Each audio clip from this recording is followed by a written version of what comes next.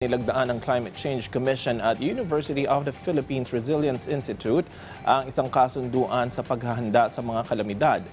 Kasabay ito ng 15th Annual Global Warming and Climate Change Consciousness Week.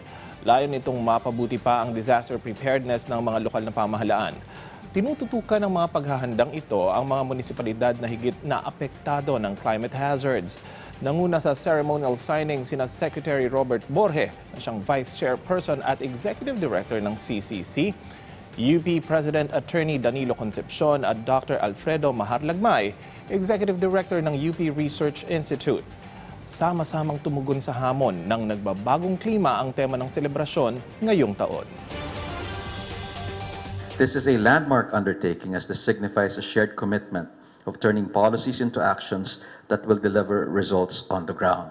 As we say in the Climate Change Commission, what's at stake here is lives, livelihood, and our future.